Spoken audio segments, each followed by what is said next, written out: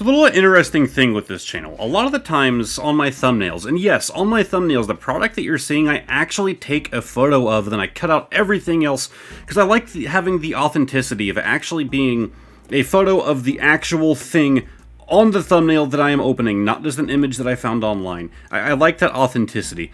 But anyways, you might notice that. I've said before that I don't like removing price tags from products for the sake of the thumbnail because you tend to get some scuffing and stuff that doesn't come off right.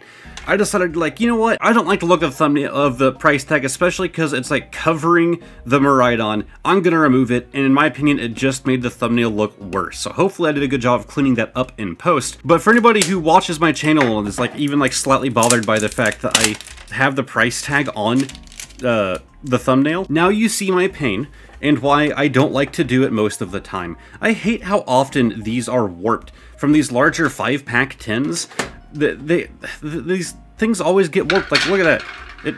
It just doesn't sit flat. It don't sit flat. But anyways, we take that out, and let's go ahead and take a look at our packs before anything else. So we have a Paldea Evolved, a second Paldea Evolved, a Scarlet and Violet base, Silver Tempest, and Brilliant Stars, my boy! You're being saved till the end. But let's also take a look at the promo card that comes with this thing. Can you guess what it will be?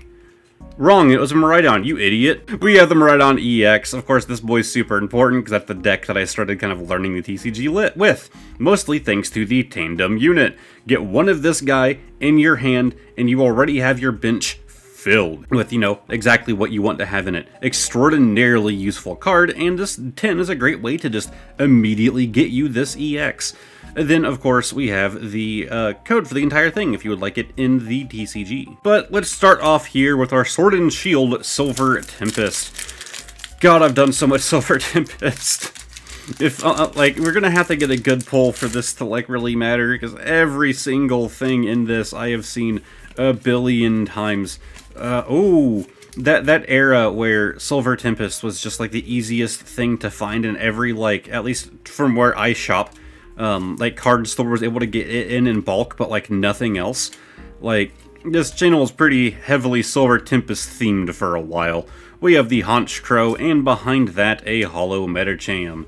Yay! I am hoping to at least get my Holo Medicham collection to 20 cards by the end of the year, and I'm assuming that I'm close. Alright, Scarlet and Violet time, which means the pack trick has to change. First and foremost, this has to face us unless you want to see the code card.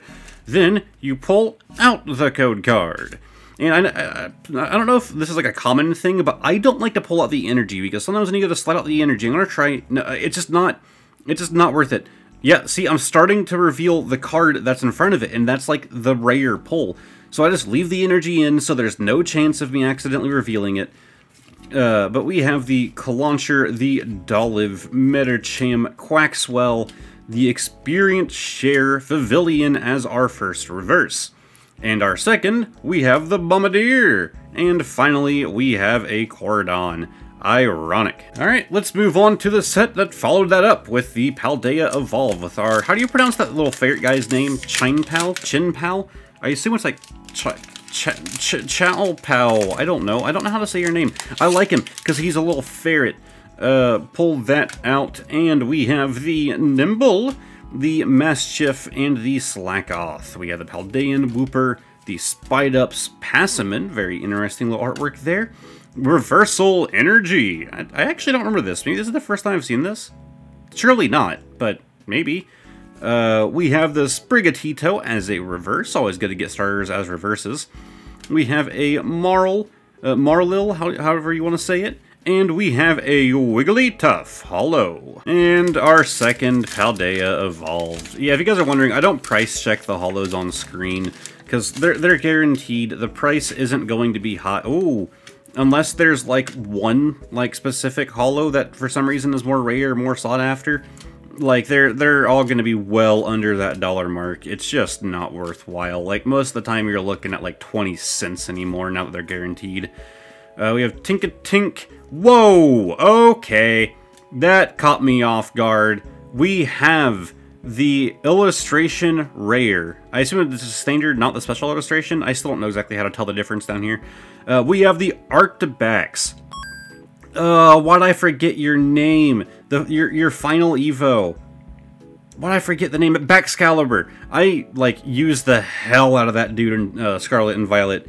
I definitely didn't care for its design at first, but it did a great job at growing on me. Anyways, I love the background of this card. It's just like colored pencil artwork. I'm always so happy to get these illustration rares, man. The Trainer Gallery, Galarian Gallery, and now this. Just the best part of modern Pokemon. But behind that, we have a Quaquaval EX. Okay, not bad. I mean, I don't know if anybody, you know, how popular Quaquaval is. I know most people tend to prefer Weedcat or the Fuecoco boy Skeledirge, but we got that as well. And for our final pack from Brilliant Stars, maybe we can follow up our illustration rare with the cards that kind of started off that whole trend and get ourselves a Trainer Gallery. So there's the code card, and this time we actually do have to do 3 to the front, 1 out the back. And we have an Ultra Ball, a Banana Boy, and a Morgrim.